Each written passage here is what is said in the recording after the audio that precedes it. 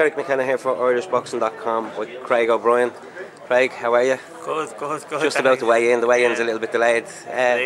Like always, isn't it? Yeah, but you seem alright. You don't seem like you're struggling. There's a few there with kind of grumpy faces on them. You're smiling. Yeah, I've been looking around there. Yeah, there's a few staff sitting there with hoods up and bleeding grumpy, but great. I'm just hoping to get it done and get a bite to eat. Are you anyway nervous or anything like that about the fight tomorrow? No, not at all. No, just about relaxing a bit more this time, but just want to get it bleeding done and over it now and stuck in tomorrow and get that out of the way as well.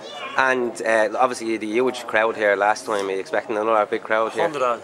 Yeah, brilliant. 100 odd this time, yeah. So it'll be great. I think I'm forced on as well, so get the show going, you know what I mean? You get the party started. Yeah, get the party started, yeah. Go 4 rounds in. Do you know much about the lad you're fighting? Like I was saying to you earlier on, he's been in with the likes of Eddie Hoyle and Nolly O'Brien, Oisin Fagan, stuff like that. He's a lot of experience, isn't he? Like, it's funny because last week I got told 2 fights and 1 loss. And then someone ran me yesterday. Who done that? This fella's about 35 or 45. I said, hell. But yeah, he's been in with a few, yeah, so looking to get him out of.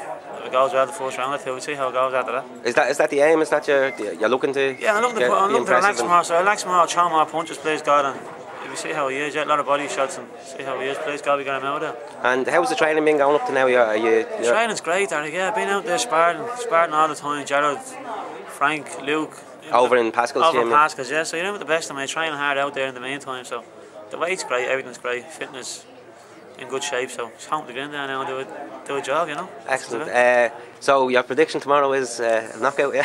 A knockout or a nice display or something in around that, and there'll be no more tomorrow night, obviously, but he's got to be getting out there in 3 or 4, yeah. Excellent. So we'll have a chat to you after Before I go, just say a big thanks to the Living Eye Club in Fishborough and Pascal for letting us out there. Perfect. All right, Craig. Chat to you tomorrow, yeah. Thanks.